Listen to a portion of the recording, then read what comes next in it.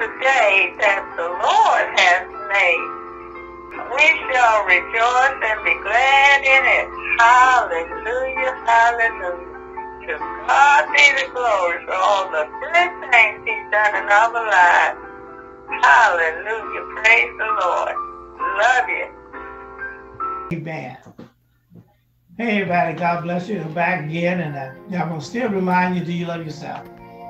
Because the whole purpose is the great commandments. Love the Lord thy God with all thy heart, with all thy soul, all thy mind, all thy strength, and to love thy neighbor as thyself. And the question I had in the last segment is, do you love yourself? Do you? Do you love yourself? And if you don't love yourself, then we can understand why you hate other people. Because you hate yourself. You know, I saw a video, I think it was a video. I heard the guy was giving a quote. And I'm gonna see if I can quote it. I think I got at least the content of it. He said that this particular quote has changed his life on how he relaxes and view the world, react to others, deal with others, and deal with the world. What he said is that your perception of me is really a reflection of yourself. And my reaction to you is an awareness of me. Now, some people say, what's that? That's kind of deep. Well, the deep part is this, is the fact is that a lot of cases, when how people perceive you kind of goes back to love the neighbor as thyself. That's a reflection of how they see themselves. Love your neighbor as yourself. And how people treat you is a reflection of themselves. Think about it. And then how you react to them is an awareness of yourself. And now you got to address, okay, my reactions should be based on my awareness of who I am. Meaning, I don't care how you perceive me, because it's not how you perceive me. It's how I perceive myself, how I love myself, right? So, but if they don't love themselves, you can see how they can react towards you. You know there's people that's really angry about themselves, mad at themselves, mad about life. They can't walk around unforgiveness, and they just don't care, you know? But the question is, how do you respond to their perception about you? And we know we can see sometimes, people sometimes let you know what they think of you. Or they, either by words or deeds, of how they think of you. But the question is, their reflection is not, their perception is only, think about it, man, that's deep, really, you gotta think about that. When somebody acts all foolish, stupid, or whatever towards you, you need to understand that's a reflection of themselves. They don't like themselves, so you know they don't like you. They don't trust themselves, so you know they don't trust you. You see what I'm saying? Love your neighbor as thyself. And sometimes you got people who don't love themselves. And that's probably what we deal with. A lot of people don't love themselves. They don't like themselves. And therefore, you get wrapped up and caught up in their issues. And I like the response is saying is, my reaction should be my awareness of who I am. What's important about the awareness of who you are? Because if you know who you are, it doesn't matter what somebody else perceives you to be. It doesn't matter what somebody's trying to project on you. I'm a child of God. I'm a joint heir with Christ Jesus. I'm more than conqueror. Christ Jesus loves me. If God before me, who can be against me? What I'm saying is, it does not matter what people think of you. It matters what you think of yourself. And who God said you are. That's the important thing too. Those of you who don't know Christ, that's fine. You think, I don't know what you think of yourself. But I'm telling you, for those that are believers, God already told who you are. You are a child of God. You are a joint heir with Christ Jesus. You're more than a conqueror through Christ Jesus. Huh?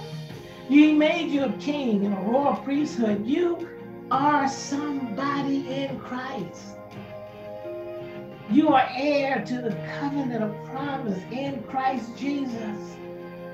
See, think about when you talk about racism and all that other stuff, all that is because people want to give you a label that God already has given you. Ooh, come on now.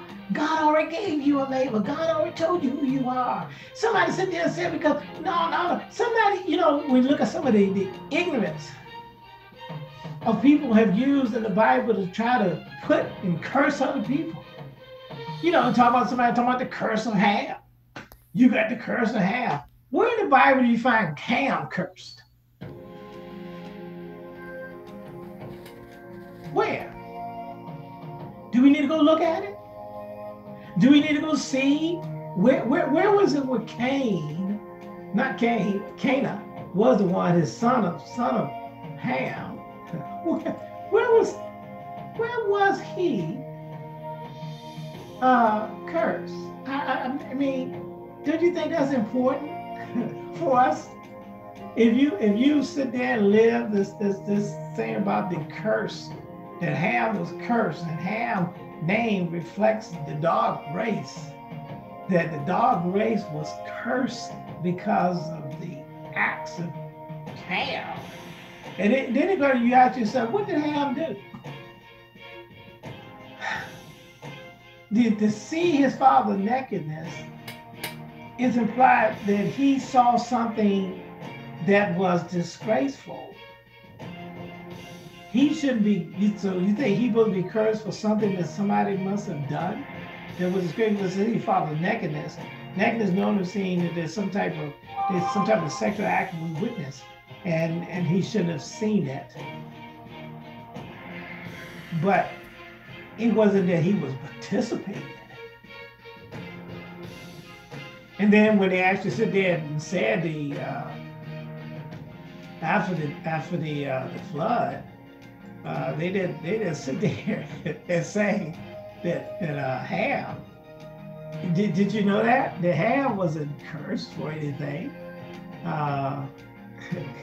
If I'm concerned, the scriptures are very clear. If you didn't know that, let me see, the flood society, let me see here. That's the question. Do you love yourself?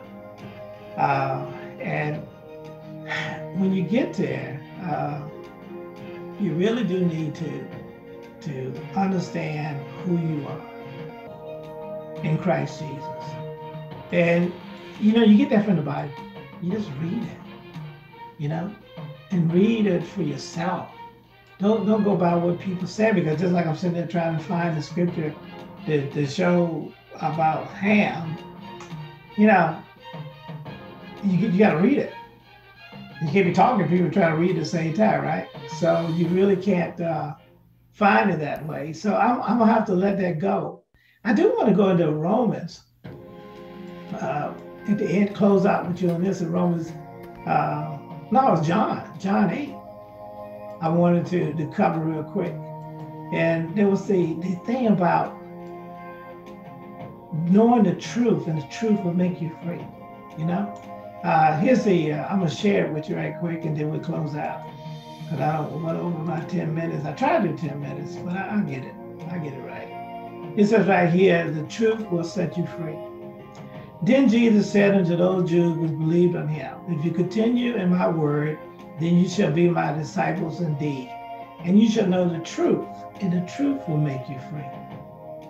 They answered him, we be Abraham's seed, and were never in bondage to any man. How sayest thou, you shall be made free? It's kind of interesting for them to make that statement. Then it was under the Roman Empire, controlled by the Romans. And he said they'd been in bondage. They right in bondage right there. They was in bondage 400 years in Egypt.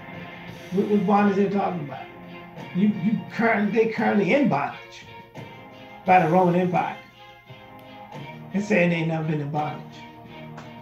And he really wasn't talking about the bondage of the flesh, but he's talking about sin. As far as I'm concerned. Jesus answered and said, verily, verily, I say unto you, whosoever committed sin, there it is a servant of what? Sin. And the servant abideth not in the house forever, but the Son abideth ever. If the Son therefore shall make you free, you shall be free indeed. Free from what? Sin. I know that you are Abraham's seed, but you seek to kill me because my words has no place in you. I speak that which I have seen with my Father, and ye do that which you have seen with your father. Think about that. That's really the importance of understanding that the truth about who you are in Christ Jesus makes you free. The truth about who you are in Christ Jesus makes you free. And the freedom we're talking about is the bondage of sin. Because sin has a, in Romans it said, in my flesh dwelleth no good thing. In my flesh there is sin. But in my spirit, I'm in Christ Jesus. And I have the Holy Spirit in me. That's who you have in you. He's not saying one of the things that talking about love yourself is understand you got some work to be done. So do I. But I have the grace and mercy of Him to allow me to be okay. Amen? All right, so I just want you to understand, do you love yourself? That's probably the biggest question. And you probably need to understand, look at everybody that show hate and ask yourself, look at them. Why they treat you a certain way? Because that's a reflection. They're reflecting what they think of themselves on you. That's very important. I think that's cool. All right. I'll sit there and see if I can put that quote on the screen as well. Amen. All right. God bless you. And I will get with you later. I might even edit the tape so that we go and show you about that curse of Ham. Amen. All right. God bless you. I'll check you later. Bye-bye.